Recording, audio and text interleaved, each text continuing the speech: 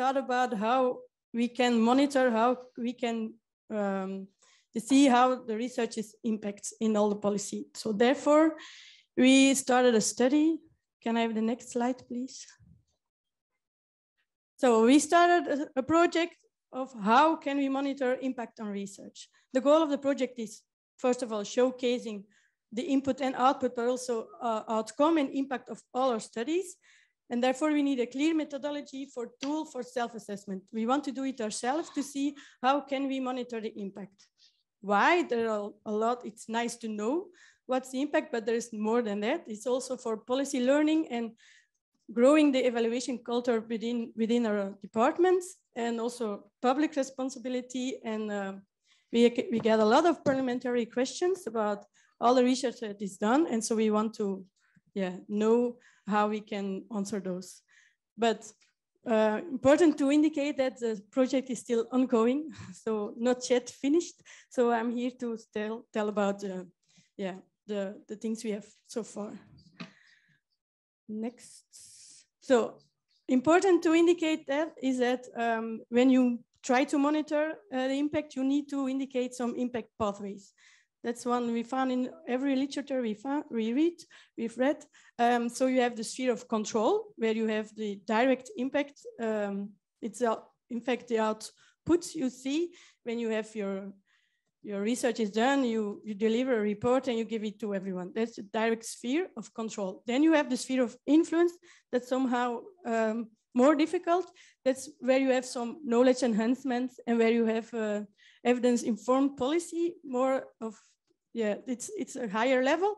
But then at the end, you have the sphere of interest, your ultimate goal of your research, and that is to raise the quality of the living environment. But that's really difficult to interpret and to see. Especially within our department, I have to indicate, as said before, we're a new department merging of two former departments, and it's still difficult for us to identify what is the living environment. So it's not just environment and spatial planning, it's more than a lot comes together. It's like all the layers, all the flows in the air, the soil, the deep ground. So it's really difficult. The next one, please. So for indicators for the throughput of the conditions of the impact when you read, you have to indicate two types. You have the direct throughputs, but also the conditions of your research. For example, some are here on the screen, but for example, you can have you can monitor the impact of your research by seeking how the output is measured and is accessible in databases and is used before. But you have to also consider that the quality of your report is important. So you can see how it's not because your report is not is in a database that it is a good report. So you have to see as well. The same for when you go to the politics. You cannot say, oh, it's not a good report because none of the politicians used it, but maybe it's because you're focusing on the wrong stakeholders. So that's all the difference you have to make. I have to go quickly, I think. So next one. The final results, there is also some needs and requirements that you need to consider when you make a monitoring scheme for monitoring the impact of your research. You have to see that there are differences on the why. Is it just for accountability of the spending on the research, but it's also for learning and following through of and the policy learning and everything else. So do you focus on intermediary outcome or really the impact, but maybe that's not possible, as said before. And then you have the research programs or thematic clusters, and all those differences you have to take in account. Quick overview. Thank you, Helena. So I'm briefly going to recap my introduction because apparently online they could not hear any of the introduction, and only halfway through your presentation they got connected sound-wise. So just to recap, that this workshop is to investigate how we can deliver scientific evidence quickly, fast, when society asks for it, to policymakers and how policymakers and scientists can work together. And Helena discussed a case study on a monitoring tool within the Flemish government. So if I open with questions, so how do you manage to consider all the needs and requirements for a good monitor? Yeah, there are a lot of needs, and maybe not all of them are already told, but I think it's important to prioritize them, and therefore we made a steering committee to talk about and to see on what is the most important, because not everything is possible in the monitoring, and that's the most important is to focus on all the levels of the politics that's involved, and also on all the thematics. So that's most important, prioritized. Okay, and then how do you analyze and in the next step interpret the results? Yeah, that is also, that will be difficult. Therefore, we will start doing it ourselves. We want the tool to be self-assessments, because at Flemish level, you also have to consider all the different political games that are, in the political fields. So we will start doing it ourselves, and then we will improve the methods, and then afterwards we will communicate open about it. So we will try to do it ourselves first. Okay. Maybe in view of the time, are there any questions either online or in the room?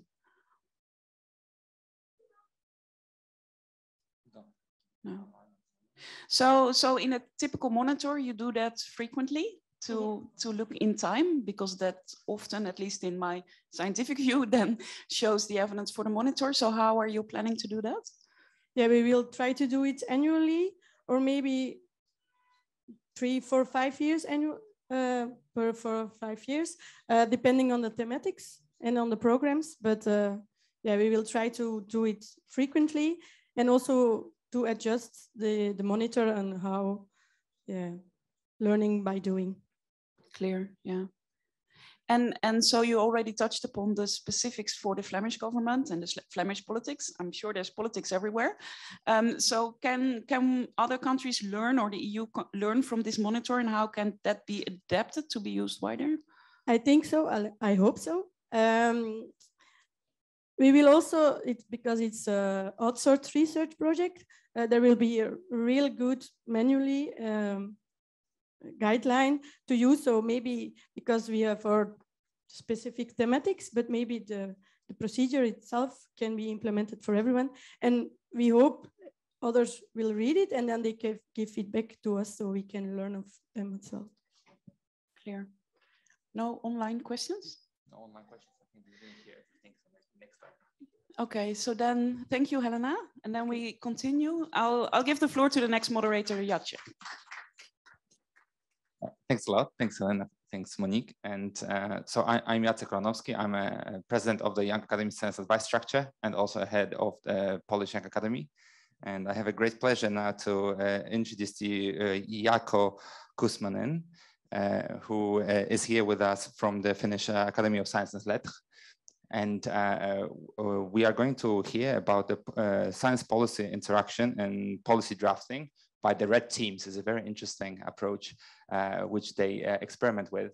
And I would like to encourage you after this presentation to ask questions to Jaakko. We'll have a short session of Q&A, and then we'll move on to the next speaker. So Jaakko, floor is yours. Thank you, Jacek, and good morning, everyone.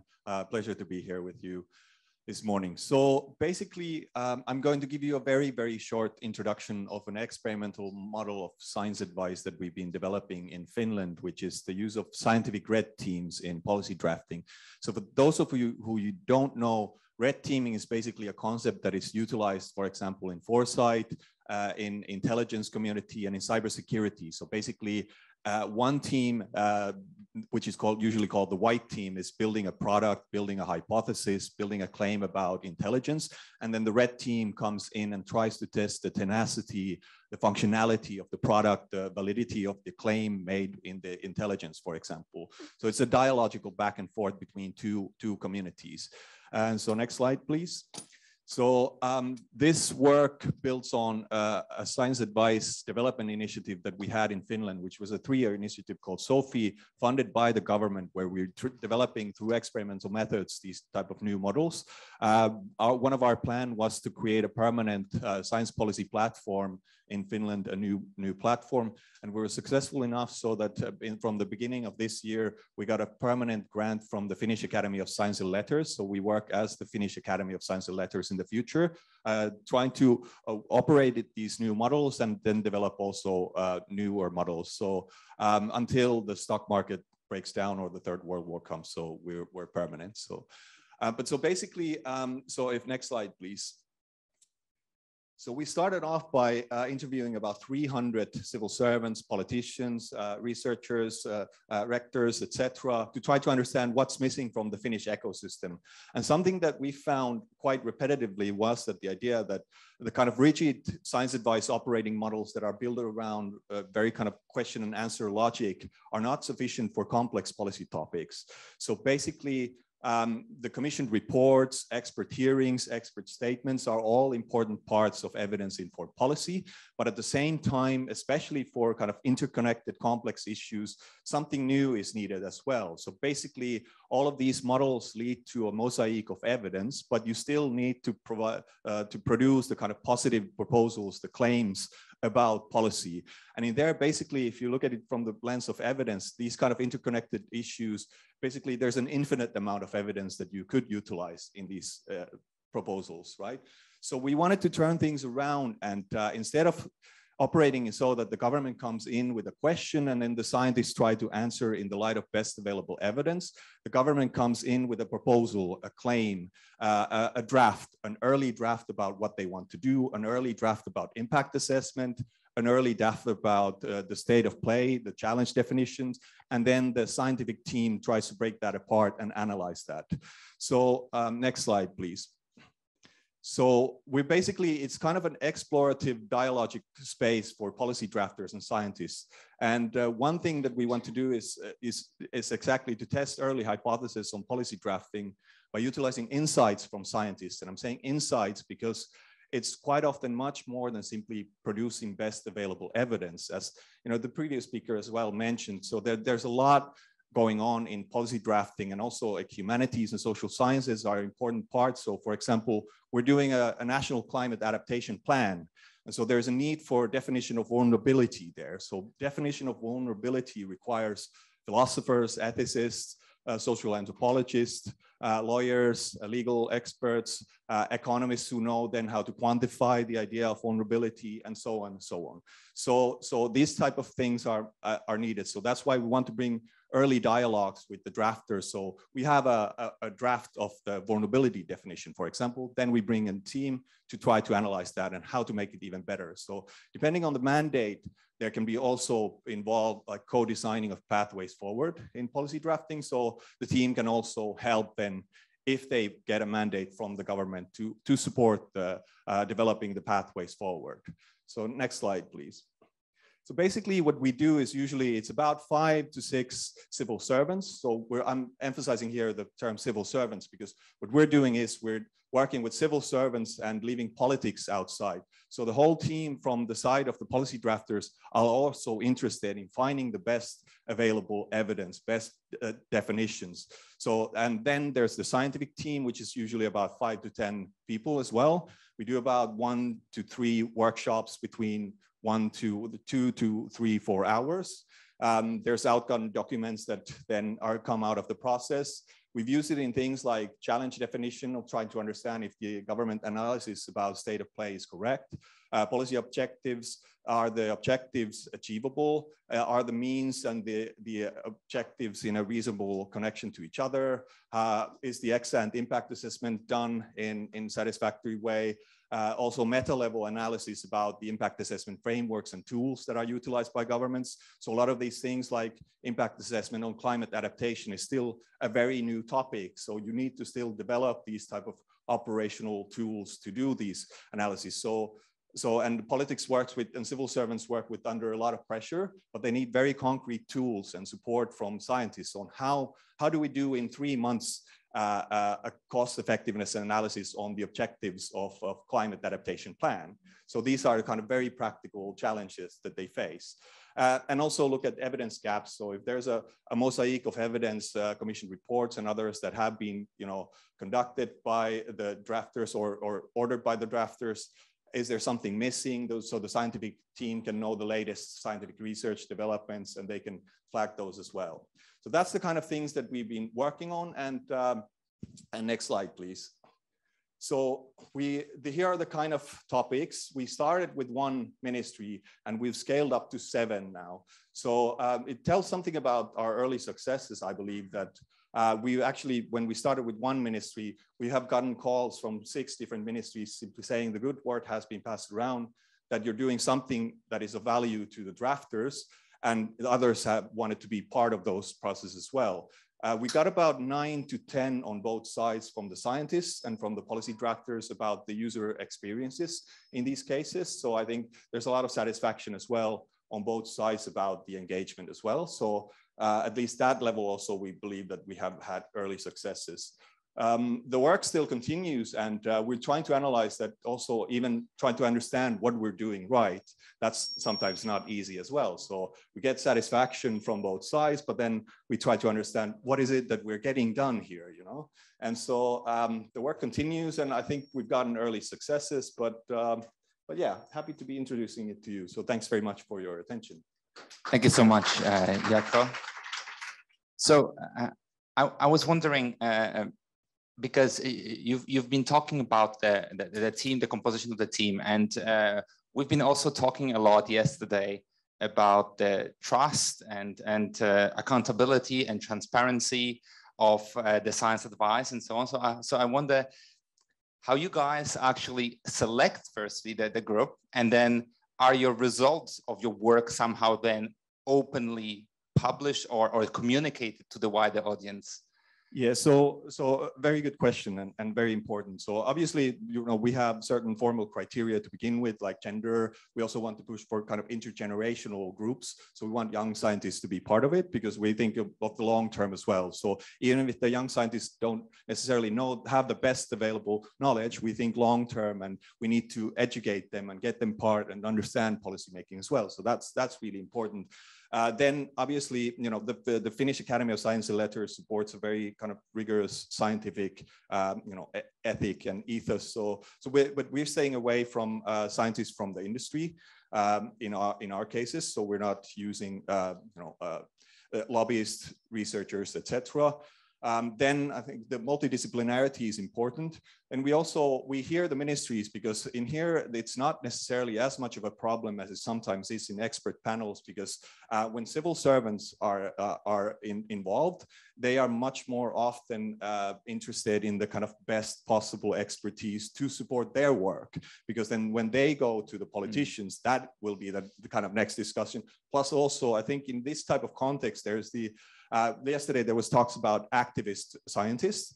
In these type of cases, it's not necessarily as problematic as there are activist scientists involved, because you have the proposal and then you start to test the tenacity of it. So even like narrowly framed scientific views can be important there. So even if you don't look at the overall big picture of evidence.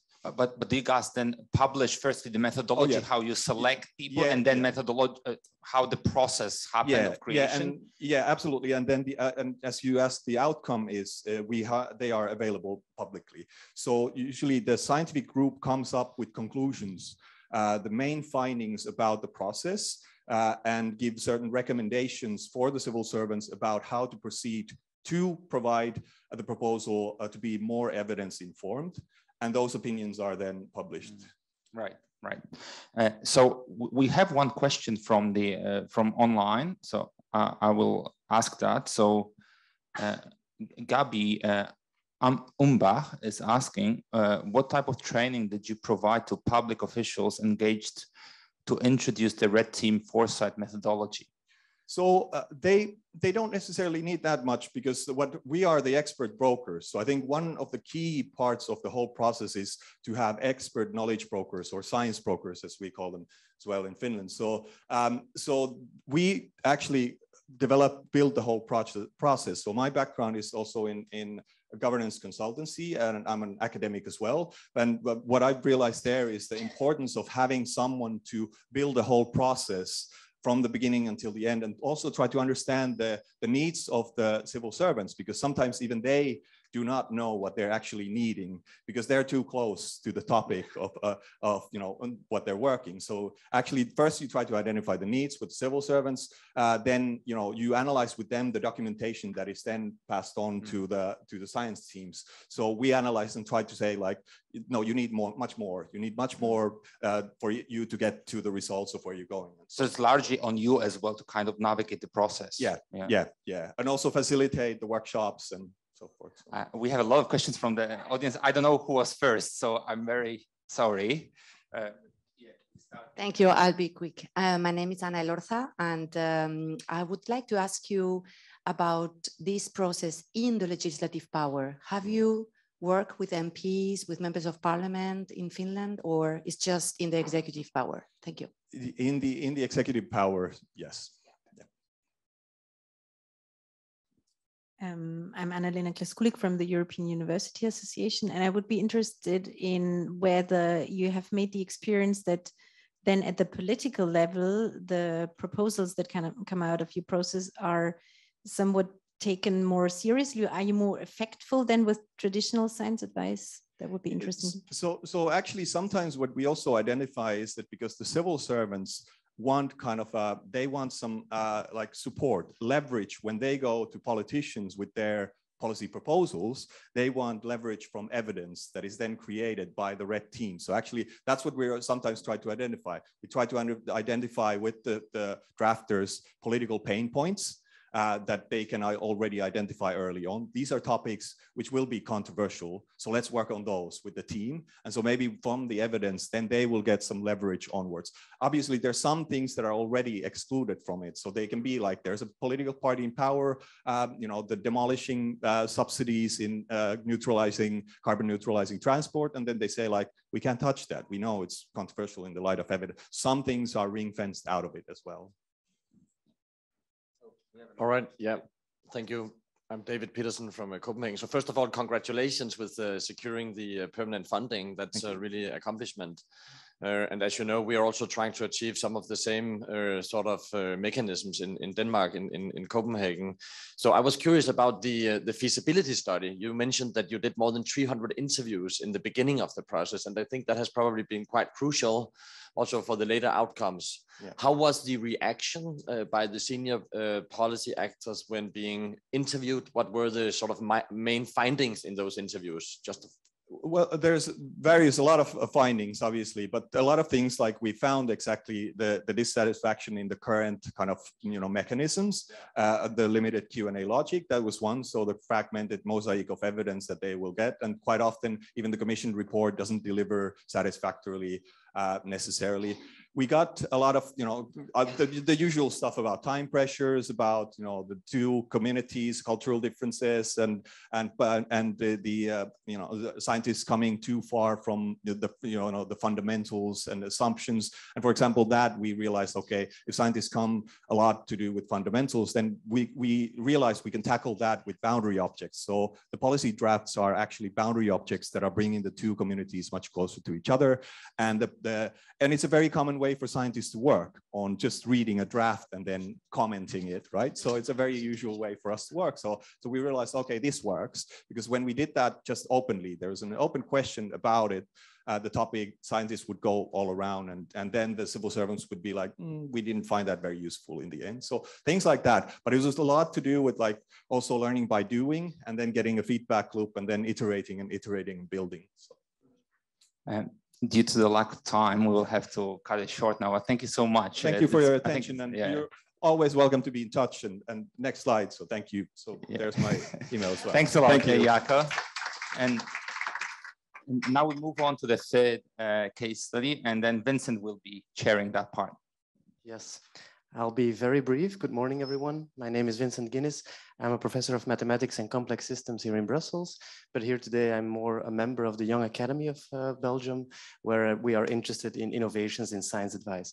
That being said, I'm introducing here today Peter de Smet, who is from the Department of the Chancellery and Foreign Office from the Flemish government. He's going to talk to us about agile use of evidence in times of crisis. Thank you, Vincent. So yes, I will touch upon 4 issues on the agile use of evidence in times of crisis. Next. So the first thing, why? Why in a crisis do we need evidence? Because we have seen a lot of emergencies. It was really, COVID put a lot of pressure and the focus was very much on action. So why in a period like that should we take time, resources to build up evidence? Another thing, signs of the times. What did we observe? Because as a public service and servant, we were very much within the response. And it was also good to have this session now to have a little bit a broader look on what we learned about it. And then I will give you some information on a case, on the Flanders Recovery Plan, and I will take you to some forward look for the next decade to come. Next, please. So what happened? We know public policies as more or less a kind of stable set of actions from government. And that's quite important to understand. The stability is also something that the public stakeholders, industry is looking for, is hoping to find from government. So it's not about surprise. It's really about to be trustworthy, to create a kind of stable environment, regulatory environment, where all the stakeholders can do their things. And then, what if? What if a global pandemic? Then, of course, it's that pressure on the actions, the public policies that were available. And we saw in the beginning a lot of very confusing messages, communication about the pandemic. I remember myself in February, we got some early insights that for Europe, it will be okay. It will be like more or less like the flu. We can deal with it. We saw it in the past. And then we saw a rising amount of cases, and it was really exponential. And then, of course, your current set of policies aren't working anymore. But then what then? Next, please. And what is important also is how do we know in the times of crisis what work? And keeping in mind that in the field of policy analysis, there's a lot of examples of policies and policy measures that haven't been underpinned and therefore are often kind of not targeting or not delivering the objectives that have been designed for. So it's really important, even in the times of crisis, to take some time and to try to understand what is happening and what kind of measures are really helpful. Next, please. And our insights is that at that moment, you can not only wait on all the best or all the evidence needed, you have to make use of the best available knowledge. And that includes issues on warnings. I've put here the curve, and I think that was a very successful way to provide some information to society that if we do not do anything, it goes really fast. It goes exponential, and we will all be impacted. And what was also interesting to see is that scientists have been put forward to communicate this kind of information.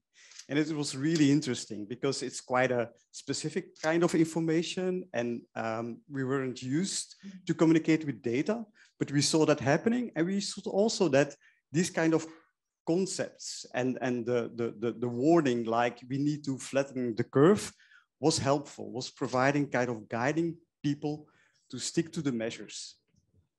Next, please. And how this kind of information, these insights have been created. We saw a lot of initiatives at different levels, local, national, European, worldwide. We saw policymakers and scientists working together. I think that's a clear message. Science advice is not about being in a silo. It's not only about being an instrument. It's about creating an environment, an ecosystem where evidence can flow. Why is that needed? We needed a lot of support for kind of very early measures, actions, and fast-tracking the evidence that is available. The science policy interface is a very useful concept on to do that. And why is that so important? It's not only about the direct needs, but also to anticipate on a longer time scale. This morning in the session on climate change, that was also an important issue mentioned. Everybody works with different timescales, science, policy making. And it's not that science is always slow and policymakers are always fast. It's both, because also sometimes policy initiatives take some time to develop, to design, to test. So it's on both sides that we need to connect the different processes, on different timescales, and the science policy interface is a useful concept to do that. Next, please. So this is the second part. What did we observe during the last 2 years? And in a way, and it was not a surprise, but it was not easy. We took shelter. There was a lot of uncertainty around us. It was really urgent. We saw a lot of anxiety, and we took shelter. We saw that happening everywhere and on different issues. It was about how we could keep on our social contacts because we were not allowed anymore to go outside. So we did it digitally. It was also to do about how we work, how we learned. And you saw that at schools, all levels, from primary to higher education. It was also about keep on track on our health by staying at home. We were kind of limited on getting our exercise and things like that. And we saw a lot of these apps being developed and being used by people. It was also about how we participated in society, in the economy, and also in politics. Next, please. And on this figure, you can see what happened. And indeed, this is some data from Flanders. It has been produced by IMEC. It's a large institute in Flanders, in Leuven. And they have been monitoring what was happening. And you can see that indeed, it was not only taking shelter, but it was also being more active at several levels in the digital society. Next, please. And this year, there was also an interesting publication in Nature that was focusing on the lessons learned, because it was not only about being more active, but there was also more data and the data wizards and data tools being available for the people. And in the paper, there were 3 key messages. What did we learn about the data wizards? Because we saw an abundant amount of data being available. And the 3 lessons is that it's important that the data is available. And in the beginning, you saw that we knew there was a lot of sources, but they were not always in the same standards. They were not always easily available. And gradually in 2020, we saw more and more initiatives to really make the data available and to try to make them in a format that they are used or could be used in these dashboards. The second element, and that's also linked with the graph that I have shown, is that you do not only have to communicate with the data, but also try to educate the people how to understand the data. Data and the graphs will only work if people really understand how it works. And then the third lesson was, it's also about trust and transparency so that people know how the data have been produced and that they can trust it. Next, please. The case, that's the third part of my presentation. So we had a plan to deal with the crisis. That was the Flemish resilience plan. Next. And one of the key issues that we try to do is really to streamline the evidence flows. We created expert communities, and you can see it as a kind of multidisciplinary science policy interface. We communicated with data. We made a resilient dashboard. Next, please. And we also opted, and I think that's quite important, and it's linking with transparency and trust. We opted for the progress reporting to create open data and to make them available. And we are still at its work in progress. We already had 3 progress reporting phases. We are preparing the next one. And we are not only trying to get an understanding on how the projects are doing, but also to learn from the progress. And we use a system perspective approach to do that. Next, please. And then the 4th element of my presentation, a forward look, what can we expect in the future? Next, please. And there's an interesting initiative from the European Commission. They put forward a digital compass where you can see how the changes in society, especially in the dynamics, how people, business, governments are evolving in the digital sphere. Next, please. And one of the challenges that is coming out of that is that we have now more data than ever. So we need to change the way that we use data, and kind of separating signal from noise becomes more and more important, because there will be an over availability of data. And you have some interesting approaches to do that. They're coming from climate models that have been used in economic and financial modeling. Next, please. And in a way, what you do is to anticipate the difference in time and in scale from indicators. You bring them all together and you try to find a kind of common factor.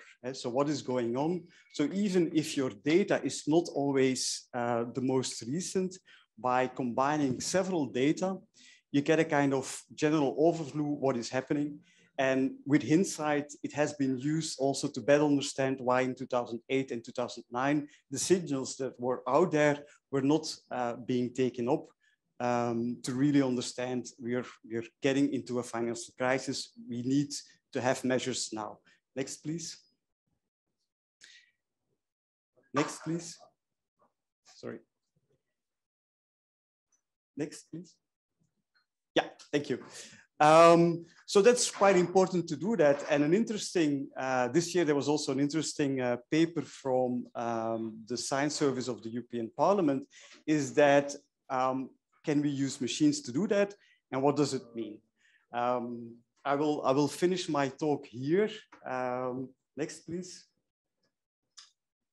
So I've touched upon the 4 issues, why evidence, even in times of crisis, is important. What did we saw during the crisis? I gave you some brief insights on a case study in Flanders, and I provided you with some outlook for the decade to come. Next, please. And then I would thank you for your attention. Thank you, Peter, for this interesting insight. Well, the floor is open for questions. Yes. Thank you very much for the presentation, super interesting. And I wonder, how did you manage uncertainty when you communicate about all these complex things in times of crisis? Yeah, this was one of the reasons why we started to communicate also with data, to really highlight using certain indicators that it's not a static environment. So there's changes. And one of the issues was the labor market. So in the beginning, of course, you saw a huge shock, but already last year in Belgium, we saw that there was kind of the business was taking up. So economy was getting out of the crisis, and there was a need for people to help them to get started in the labor market. And the dynamics were quite tense. So business has a difficulty to find the right people. And so in a way, a part of the uncertainty about the recovery is by using data, using graphs, and just informing people it's something dynamic. We cannot forecast or we cannot predict how it will go, but we can communicate the dynamics. And in a way, that's a way to anticipate uncertainty. Thank you. I see that online a question came in that relates to this. The question comes from Gabi. Is horizon scanning part of your strategy, complementary to the now scanning? Yeah, yes, it is. And also on that, at this moment, we are trying to find how we can use artificial intelligence to help us with that, because that's also part of to differentiate between noise and signal. There's so much information out there. Like 10 years ago, you could more or less get out, select some very specific indicators and data to follow up. With the abundance of information now, it's like mission impossible. And we hope to make use of tools and digital algorithms to help us with that. So yes, it's part of our strategy. Hopefully in the near future, I can present some insights and lessons learned from that. Okay, wonderful. I don't see any further questions from the audience. So let us thank Peter and all the speakers again. And that summarizes the first part of this workshop. The second part is going to be slightly different, different from what we traditionally do in these kind of conferences, because we are going to stretch the legs and we're going to move around. This is going to be a positions game. And I will immediately explain you how it works, but perhaps it's also good to introduce very quickly the pressures that we're going to talk about. Like the title of this workshop relates to pressure and science advice. And well, we identified many different types of pressures that exist in science advice. We already heard a few of them yesterday and today on the conference. Some of them relate to, well, the fact that we have unclear situations. Some of them relate to the fact that we have lack of time. Some of them relate to the fact that there are biases on researchers and policymakers. And then finally, there's also the lack of trust or the pressure that comes from the lack of trust between the society and the policymakers and the scientists. So what we're going to do here today is we are going to make a little bit of room in the middle of the room here, and we're going to separate the room in two parts. One part will be assigned to one position that you can take, and the other side will relate to another part. Let us quickly make some space here.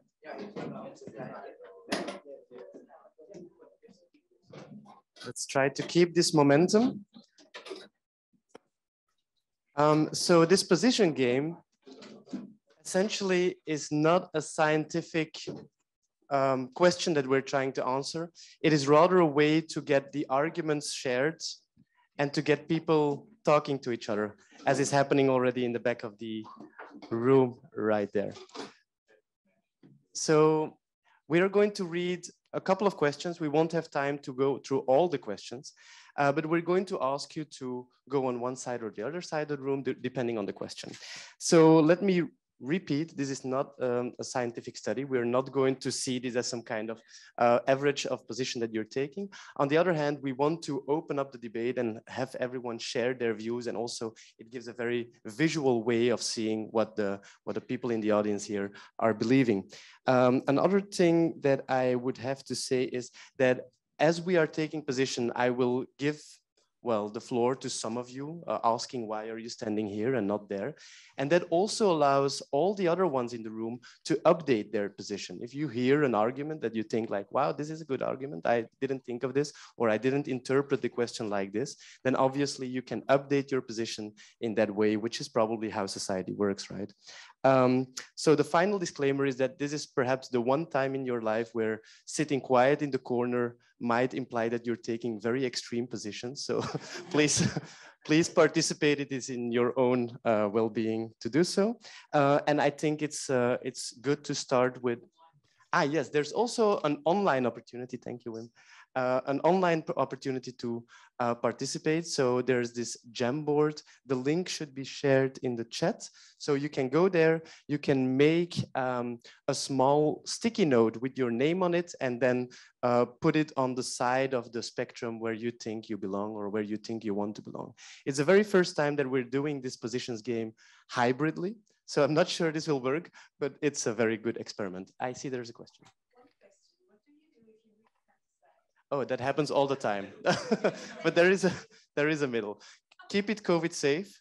So don't go and stand everywhere on the same location. But I'm sure that things will turn out well. So is it okay to start with the first question? Yes, great. The first question is more of it's not yet a position question, but it's more like a question to know who is in the audience. And the first question is, how do you identify yourself more as a researcher or as a policymaker? So I suggest that if you identify more as a researcher, you go and stand on this side of the room. If you identify more as a policymaker, you go and stand on the other side of the room. Extremist here, right? Extremist policymakers here and extremist researchers at the door. Look at that.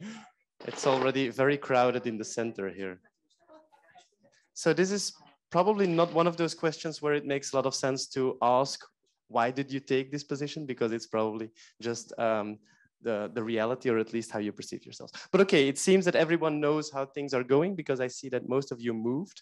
That's good. So that's how we can start with the first question. The first question is related to time pressure. And it goes as follows. Should researchers give science advice to policymakers if there is no thorough scientific consensus yet? So during the process, and there's a lot of uncertainty still, should researchers already give science advice, or should they say, like, I'm sorry, there's just too many vagueness, I cannot give any advice yet?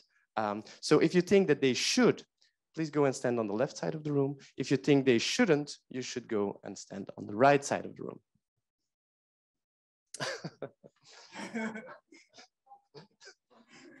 Small updates. Unfortunately, there's nobody here. Otherwise, this person would have had the opportunity to share first. But perhaps a very brief one. It seems that most of you are on the same side. So anyone who...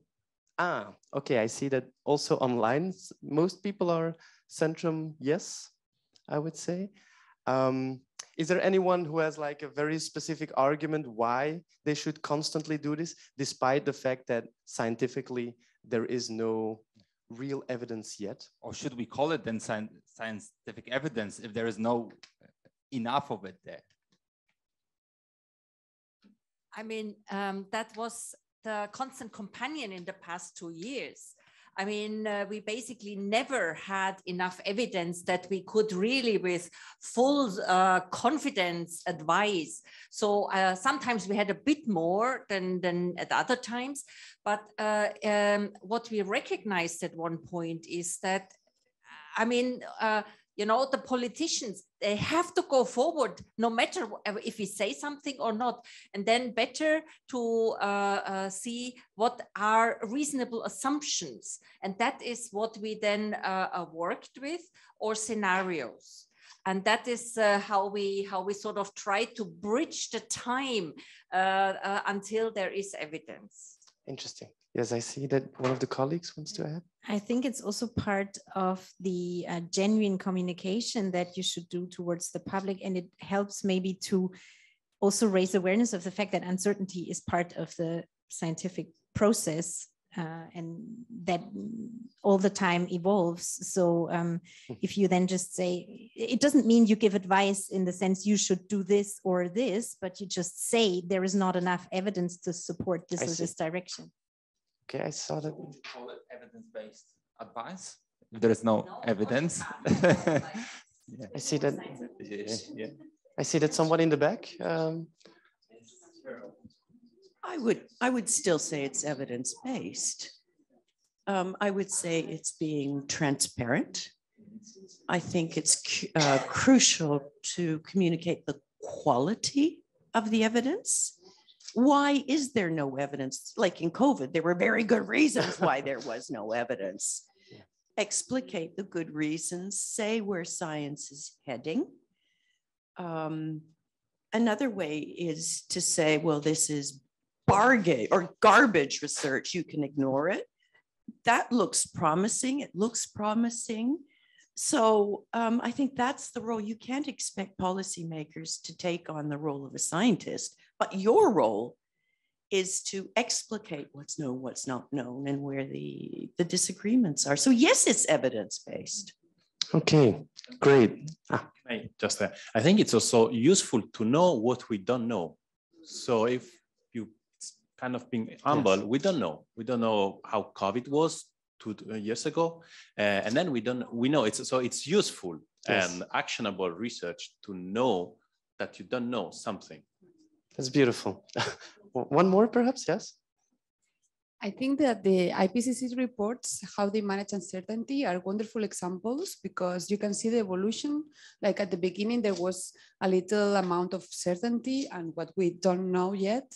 And now there is a total certainty, etc. And the time frame is not the same because the climate crisis is longer term than the COVID. But I think it's wonderful how they manage. And yeah, we can use the same approach in faster crises such as COVID. Okay, very, very shortly, because we have many questions. Yeah, yeah, it's part of the roadmap. So it's good to from in the start say we know quite limited, but we're working on that. So also communicating that you're working on that is also a good message. Okay, great. Second question, also related to time pressure, although slightly different.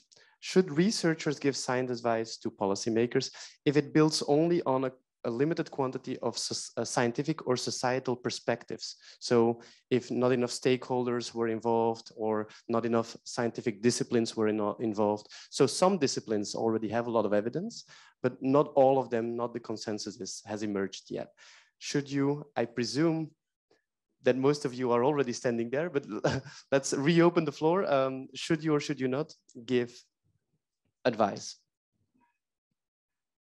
So I think in the moment of crisis, that's clear because we say we don't have time, right? And then we have to do it. What about if we have climate? It takes years, right? We had years of research and so on. And then can we allow ourselves as researchers, or should we rather strive for actually saying, no, in the places like climate where we kind of had time before, we need to look for the different stakeholders. We need to look for the views. So do you think it's fine not to include that views in the situations where we have a climate and not necessarily the COVID, or you think it's, so here people saying, yes, it's fine if we just do it on our own. Here, we think it's important that we have different stakeholders' views. Well, you have to be transparent about it. And what are the reasons why you didn't include them? And also, I think the stakeholder inclusion is also part of the political process that may come afterwards as well, not only part of the research as such. So yeah, sure. But you have to, what you have to tell about the method you used, and it's again part of the way you communicate. So if you explain the method, but say, yes, my method is that I do not include because this and that, is that? No, I think it's the same, similar as before. You have to say where you are right now, and then you say, well, there is more to do. But I think just wait until you have everything and saying nothing in between. That I think is not an option. But I think what we said before, the transparency, to say, well, actually, these views are still missing and we need to include them. And the conclusion might be different once we have these included, I think is part of the process, in my view.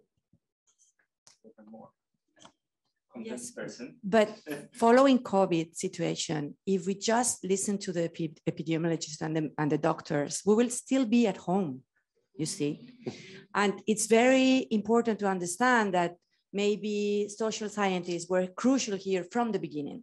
And I don't know, I think that you really need to have the right people in at the same table before you start saying anything. So for me, it would be really a no, not saying maybe not anything, but it's really incomplete and it's not the whole picture. So.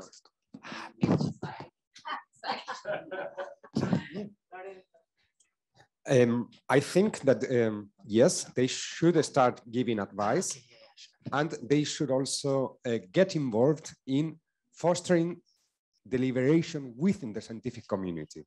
If they have, if the policymakers haven't assembled a multidisciplinary team, they should be the ones reaching out to other learned societies and academies, and not staying just as epidemiologists, giving a highly technocratic and corporative-based perspective. But they should engage in the process. It's not, I stay back until a multidisciplinary team, or I engage with everyone. This already touches upon one of the following questions, but there's another comment. Just a brief comment. I think we need constant dialogue, regardless of the time pressure.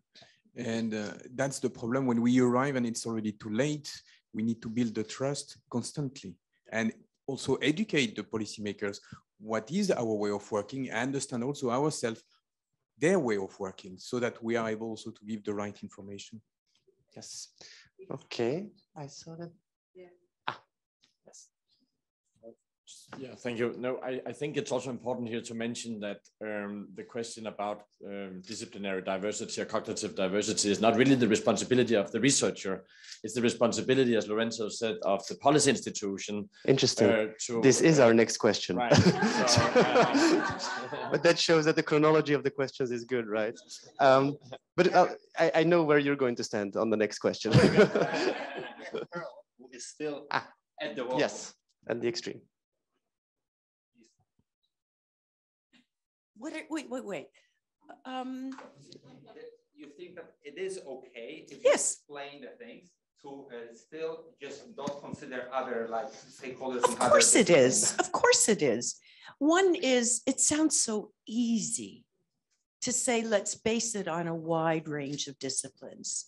Come on, how are we going to balance that?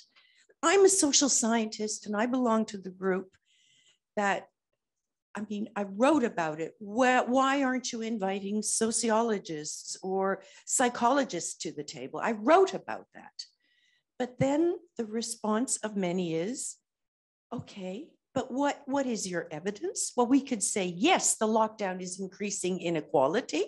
It was increasing gender inequality. It was increasing inequality in families. But what solutions do we have immediately? So it also tells us again to not only identify problems, which we're really good at as social scientists, but also work towards solutions. But that doesn't mean we should not engage with policymakers. We have to talk about where we come from, what our perspective is. And yes, somewhere, and I'm not sure where that takes place because it hasn't been done very much, there has to be that weighing of the different portions of evidence. And I think that's something that we all have to work. I think that's something we really have to work on. That brings us to the next question. Also, I saw that online the contributors hacked their way into communicating their position as well. So not just writing their name, but it's really nice to see that they also add to the conversation. For instance, Anna saying that the framing of the evidence is critical. Okay, next question. It was already solved or answered by you. This is not a yes/no question. This is a researcher versus policymaker question. The question is, who decides if science advice encompasses enough scientific perspectives, and well, whether that consensus has been reached? Is it researchers, you go and stand on the left, or is it the policymakers who decide this and then you go and stand on the right? So who is responsible for knowing whether there is this enough scientific perspectives and that all the voices have been heard scientifically? So yes, I knew that you were going to say, so policymakers on the right, scientists on the left. Yes, so I do believe that it is the responsibility of the policymakers to convene the right group of experts and to really keep an eye on the multidisciplinary nature of the advice. We know from studies that it enhances the quality of science advice when you get different, if not competing, then at least overlapping or diverging types of advice and types of evidence on the table.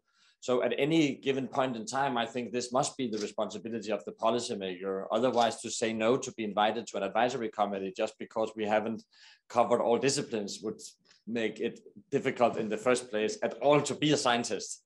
So we need to convey that message. And I think what was said by colleagues before, that the COVID-19 pandemic have shown the value of multidisciplinary advice, really inviting different disciplines on board has made a huge difference. Okay. Yes, perhaps center voices? I disagree. I think it's a shared responsibility. Obviously, they've got the democratic mandate to assemble that multidisciplinary team, but it's also the responsibility of scientific societies and scientific scientists to gather and assemble those multidisciplinary teams, even if they haven't been asked to do so. Because, and we've seen in countries with very strong science advice mechanisms, that shadow science advice has been very efficient as well to put it in the public sphere. And to, so I think it's a shared responsibility, and it's the easiest thing to say, no, it's your fault. You haven't done it. Wim? Yeah, I was just a position marker, so I'm not here in position, but yes, it's a shared responsibility, and I agree with that. But I'm from the side of the civil service, and we were organizing, setting up groups of researchers working together. And then suddenly I was asked, as a government, I was held responsible that researchers weren't cooperating, and I was asked to create more cooperation between researchers who are actually had their offices in the same hallway in the university. But just because they were in different disciplines, in different research projects, they almost, I don't blame them, there's too little time pressure, too little time to do everything. But then to ask me as a government organizing policy research to make researchers cooperate, yeah, we should of course make it possible and see that there's time and money and that the people are in contact and that we select multidisciplinary teams. But actually to make them work together, if they're in the same hallway, I think there's something wrong with that. Sorry. I agree that it should be a shared responsibility, but I think that it's also a question of a bit of competence, because I believe that probably most policymakers would go, what does the science say? And then the scientists go, what do you mean, the science? Well, medical doctors in COVID, for example, say one thing, epidemiologists say another thing, then sociologists, psychologists say yet another thing. Maybe you include economists, and then probably some say one thing, and then some others say the complete opposite. And so the question should be, or the interpretation of what is solid evidence, who do we include, it should probably not lie with the policymakers, because I don't believe that they have the competence or the time to really dive into that. And so I'm a little bit more on the, I agree that should be shared, but I'm a little bit more on the researcher side. So I will allow myself to read something online. So I think there are quite a few opinions which support what you said. And then there is like someone is saying that institutional science advice bodies, for example, are the good place to decide if there is enough or not and who should be involved. Someone is saying here that it touches on the who is, oh, no, it has been covered, the other one, so I can't read it. So that this should be a part of public deliberation at policymaking stage where gaps are identified. That's Gabi has mentioned that. And someone is saying that researchers and advisors can highlight what issues have scarce evidence, but highlight them when even scarce, highlight them even as scarce, yeah, there is a sound evidence. So, yeah, sure. So I'm standing in the center because I sort of agree with both sides. I think scientists should be responsible for engaging with their fellow scientists who are working in different disciplines, but they sometimes need to be encouraged to do that. So I'm with the European Geosciences Union, and we have 22 different scientific divisions. And they're all scientists and they're all geoscientists, and we have a conference all together. But there's still this division between them. People very much like, oh, I'm an astrophysicist, and no, I'm an ocean scientist and I belong over here. And we're gradually moving towards having these interdisciplinary sessions and having interdisciplinary working groups and things like that. But it is, you have to push people. Yeah, so I think it's both sides. I'm more yes. Oh, sorry. Go ahead. Oh, what, please? So we have an extreme policy, extreme or relatively extreme for our group. So we agree to disagree, okay? We are going to disagree, so go ahead. No, I think that's a clear, it was said also during the plenary, it's important to have a clear mandate for researchers. Are you there speaking on your own, representing the institution you belong to, the discipline you belong to? Are you speaking only the projects you did because you don't like the person that is in the other professors that is sitting next door, so you're presenting only your view, or you're asked to go and make a review of all the evidence that is available? So this should be also clarified on the policymaker side. What is your mandate? Are you speaking as an individual and then clearly a qualified individual that has a lot of scientific experience, or you're there to represent and we ask you to make a review of all the available scientific to present your institution and so on? So I think that should be strong clarity in the mandate that is asked before asking an advice. What is your mandate? And I think that's the IPCC can be taken as a good example. The only thing I want to say is that, of course, the world is not perfect and you have these silos in the scientific community, but go to the civil society, to the civil administration and see the silos you have. The Ministry of Ecological Transition will not talk to the Ministry of Health. The Ministry of Health will not talk to the Ministry of Science. So you have exactly the same situation in your side of the room. What I'm saying, of course, come on, guys. What I'm saying is, if we know, if we, the scientists, need to point out who is missing in the table, is we. If I can say as a scientist with very clarity, we need a mathematician here, we need a sociologist here, we need whatever, and they don't know what we need. So who is studying complex systems? The scientists, not the policymakers. My point is, of course, we have to talk to each other, but who is the one having the competences to know what is missing is us. And then we can work together. So don't talk about silos because there's silos everywhere. Okay, I feel like the boogeyman having to stop this dynamic debate here, but we still have 4 more questions and 10 more minutes, so we will have to cut a little bit. I will skip one question to go to the last 3 more polarizing questions, I think. One of them we already heard this morning. Well, we wanted to have a question about biases, but we were, of course, aware of the fact that everyone has a bias, and therefore it is difficult to ask, should scientists be biased or something like that? So we rephrased that question into, should paid lobbyists, people who are being paid to have biases, be part of the scientific advice process or cycle? We already heard an opinion about that this morning. So if you think that they should be a part of the cycle, the paid lobbyists, you go and stand on the left side.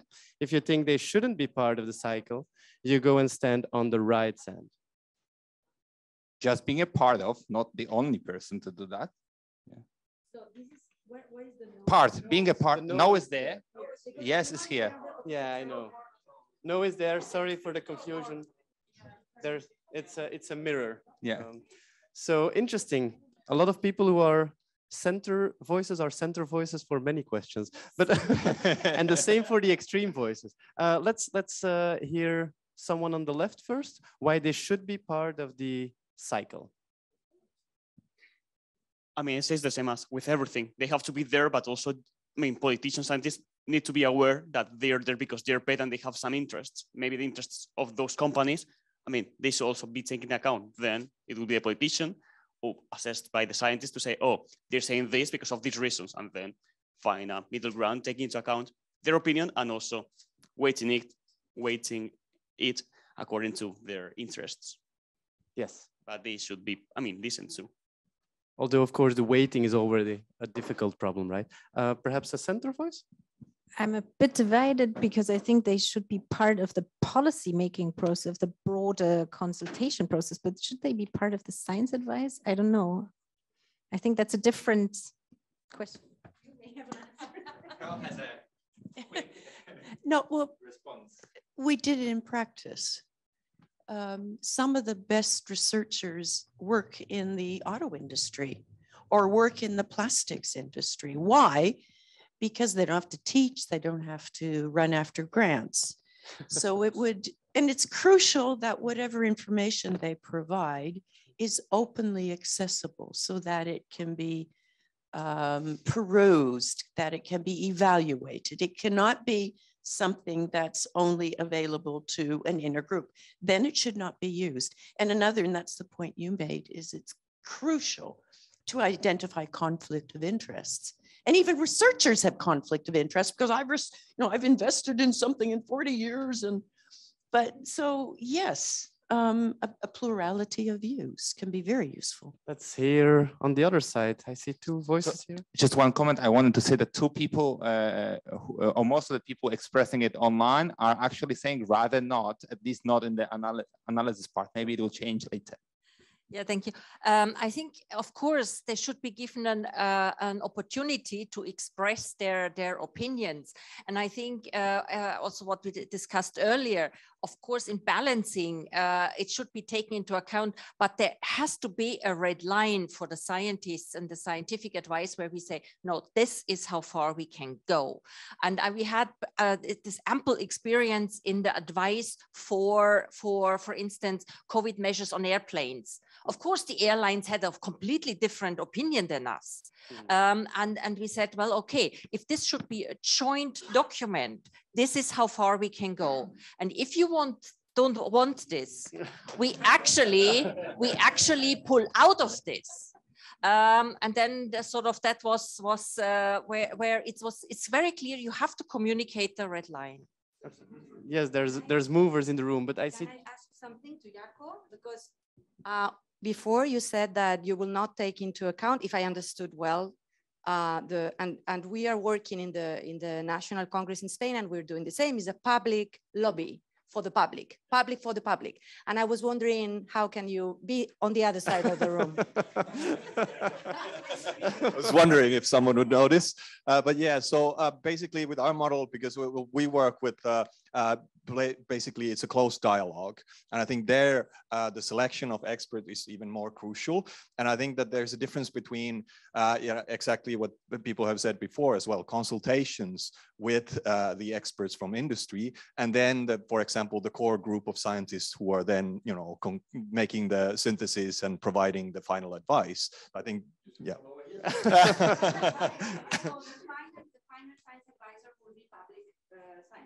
Yes, I think so. But okay, it's true.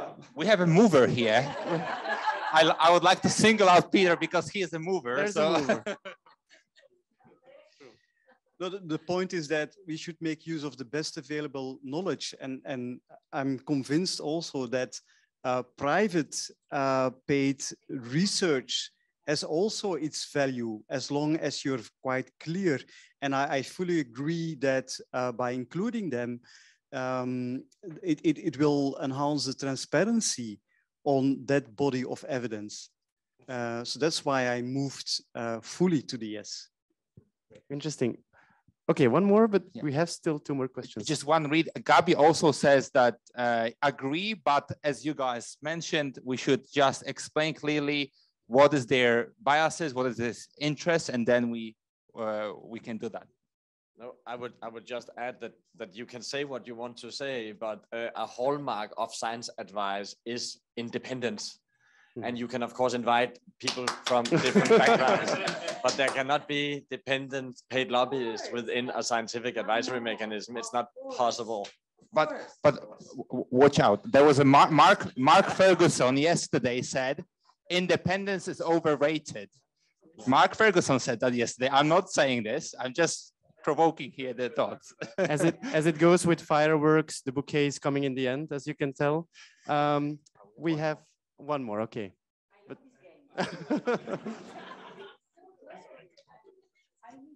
Good evening, scientists. My name is Angelos Harlaftis, Epaphos Advisors. We represent here the EcoWaves movement, the pan-European and Mediterranean regional movement, which is based in direct democracy, in arts and ecology, and one of the third pillars is science. So I'll put the same question I put on the urban gathering next door. They didn't answer. Maybe you can answer. Because what we want to achieve is the society of knowledge, so that as many citizens in the local or in national levels, they can reach the knowledge, not through internet, but through a live, human participatory way.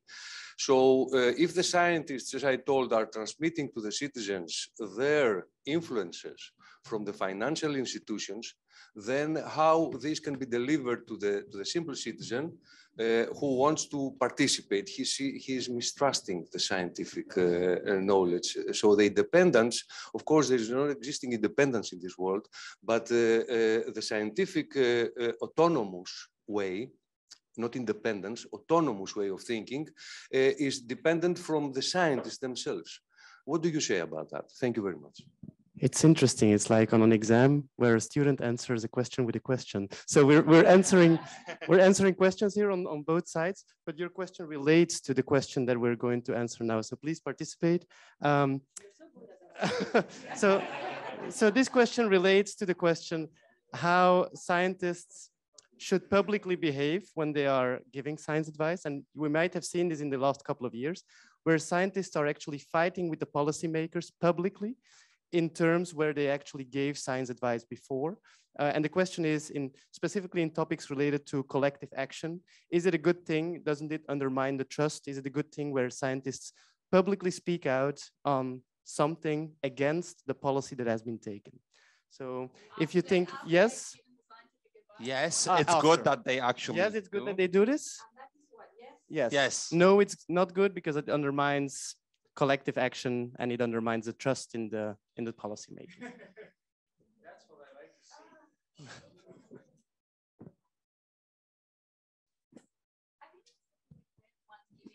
They're the ones that are involved. Ooh, okay, thank you. Sorry. I was half talking to myself then. I think it depends if they're the ones who are actually working with the policymakers, or if they're an independent scientist who would like a different opinion to be considered. If they were involved in the process, I would lean towards no. And if they're not, I'd lean towards yes. I see. But if they are involved, you would go no. So if they are involved, you come here. Yes. But for me, if you see the American example and you're Dr. Fauci, what do you do? I mean, you have a responsibility, even if you're involved in the process and you see that some crazy guy saying that you must drink whatever toxic product, you have to do something. So it's a responsibility as a scientist. For me, you have to, if you get involved, you get involved. Maybe you have to resign at one point, but you cannot go from there without saying what you think is scientific evidence. But then it's still good to have them in the room, no? Maybe at one point you cannot stay in the room, but what you cannot allow is that your scientific advice is completely twisted, you know? So maybe after that, you have to resign, but you have to fight for what you are standing.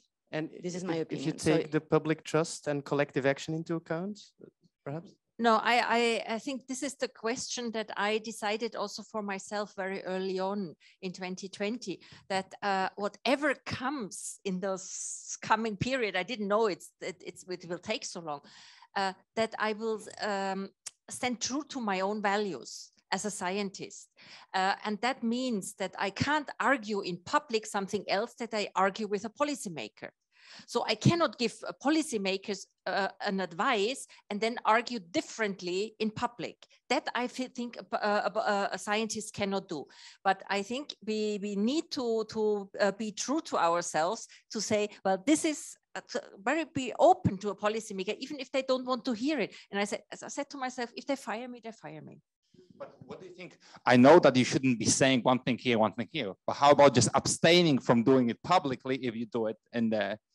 So that's I understand conflict, yes, but abstaining, like, no. We have here two voices. Yeah, for me, it's I agree with you quite a lot, because it's like betraying your values. If you don't speak out, you can do either on private or in public, but you cannot be quiet. You need to give value to your beliefs. With the scientists, we don't have an argue, we don't have a conflict with anybody. We have to be a little bit in a latency way. We have to be slow and say to the guys who are coming to argue or to have a conflict with us, wait a moment, sir or lady, I'll come back with evidence. Because whatever is the theme of discussion, we have to find the evidence when we are scientists. Because the scientist is a researcher of truth, nothing else. And the researcher of truth, with the experimentation accordingly, he must be slow and not fast as the system today wants us to be in the new transition. We have to be slow to understand better and to have a dialogue. This is the word, dialogue. Thank you very much. Thank you. Okay.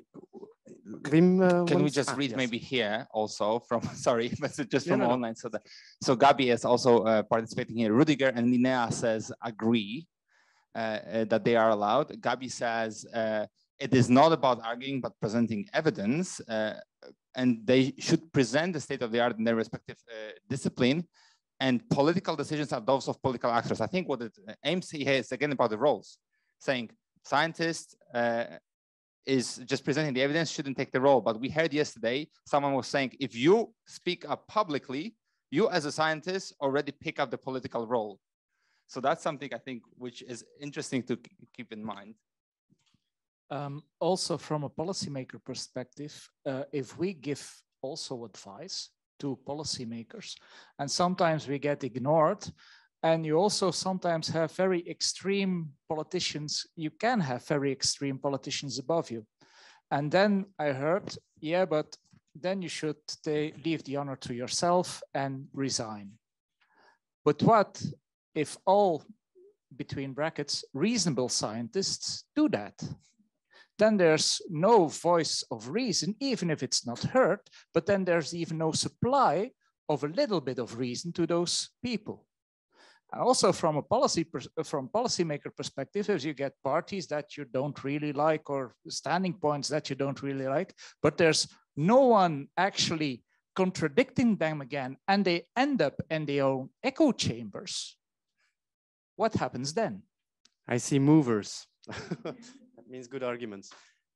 I mean, you're not in a sort of isolation. I mean, it's not only researchers and policymakers. There is still media, journalists, different publics who may have a reaction to exactly that. So I think you have to consider that too. Okay, two or three final comments. No, I was going to say that your strength is transparency as a science advisor. Whatever you do, you publish that.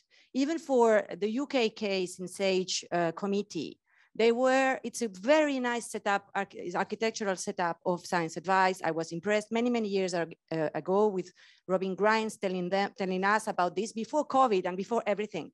But they fail in publishing their reports. And you need transparency. Once you have given advice, that should be open to the public. Then the politician can make the decision. We all agree with that. It's not our role. But please publish what we have said. Okay. That's the only thing I'm saying. Two final words. Additionally, I mean, the transparency process and the participatory process. Sometimes policymakers cannot strictly follow the evidence a scientific advisor is presented simply because the society is not ready for that, for those options. So you need to engage publicly. The policy has been taken in this direction.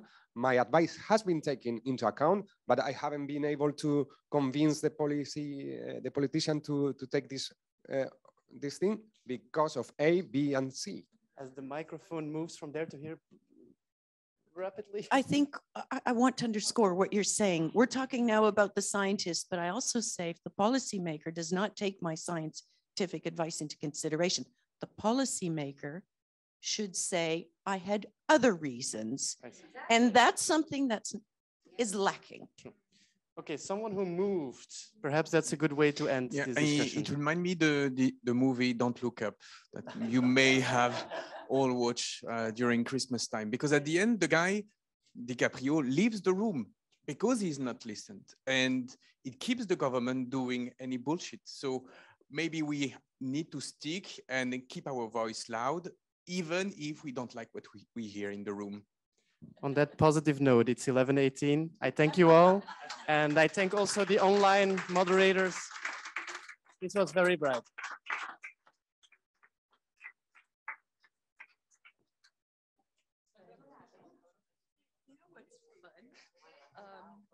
Usually you go to a conference, you only listen. Yeah. We're here with the